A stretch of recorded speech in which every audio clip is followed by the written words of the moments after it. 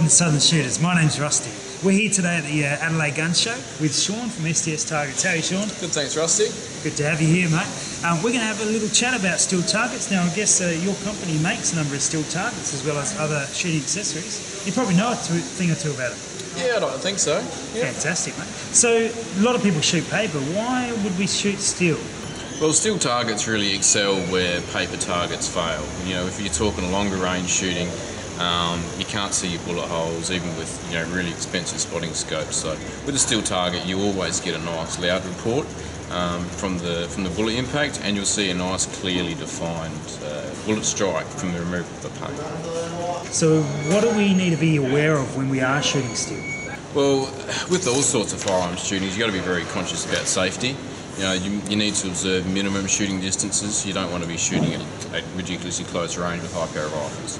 There is a very minimal chance of splatter or ricochet coming back, but you can mitigate that by deflecting your targets, sort of lean them forward so that any splatter will go down and onto the ground.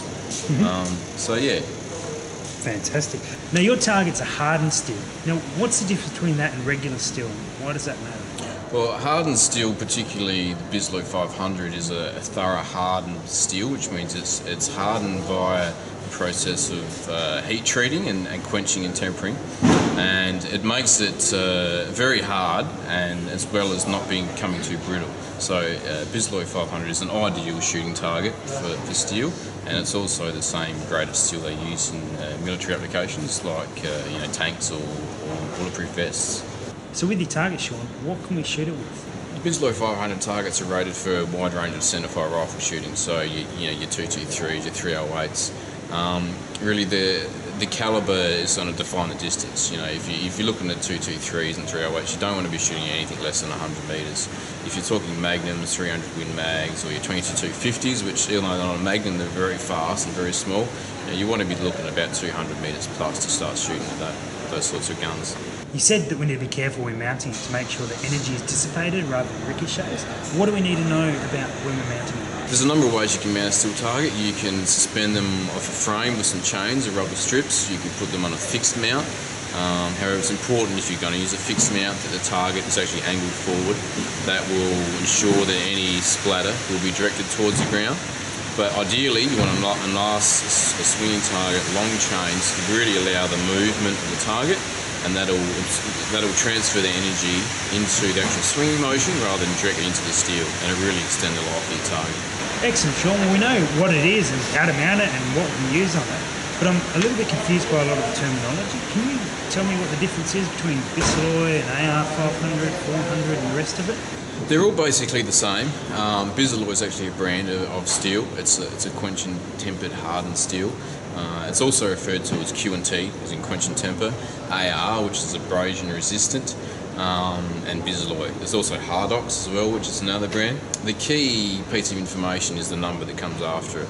Bisley 500 or ANR 500, Q&T 500 means it's a 500 grade plate, which is a typical Grinnell hardness level of 500.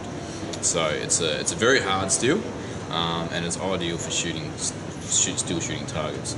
Other variants such as 400, 320, 80, etc. That is obviously a lower grade, and where the numbers relate to the Grinnell hardness. So Shaun, if we're going to invest good money into a target, big question: how long is it going to last? Well, if you use the appropriate mounting system and maintain the appropriate range for the caliber that you're shooting the targets with, they'll outlast your barrel. Very hard. They'll take punishment, and just hit them with a spray paint end of the day, and you're good to go the next day. Shaun, mate, these targets sound really good.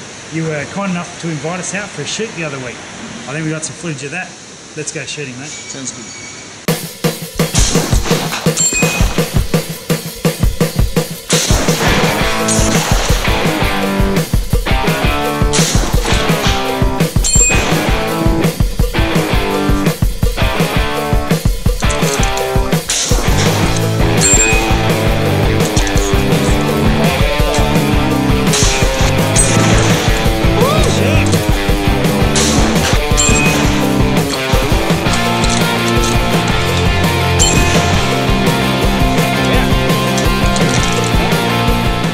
So I found out something about Shaun's range here that we're on. There is mulberries everywhere.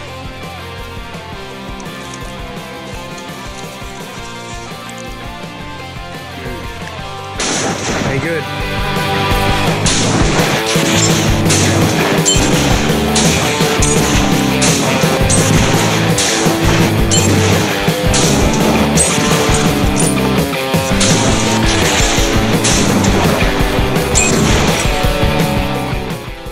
Shaun, thanks for having us out today, mate. Great fun shooting steel. No problems, thanks for coming out, it was good fun. It's good, and thanks for the mulberries as well. I think I've got some stains on my shirts. Oh, is it some for the wife? Yeah, that's all right, I'll keep it for later. Anyway, thanks for watching. We'll catch you next time.